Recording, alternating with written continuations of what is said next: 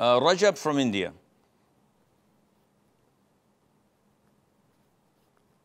Assalamu alaikum, Sheikh. Alaykum salam. Sheikh, my question is, my father earns haram income from two sources. One is from Riba, and the second is from betting in games. So when I told him to not to do this, he told me to don't become such a Maulana and go live in a masjid. Don't tell me what to do, etc., etc., and told me to mind your own business. So what should I do? Mind your own business. It's very clear. You gave advice.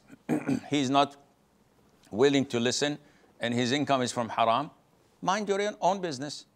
Whatever money he brings to the house, you can eat from it, you can use it, you can benefit from it, and the sin is on him, not on you.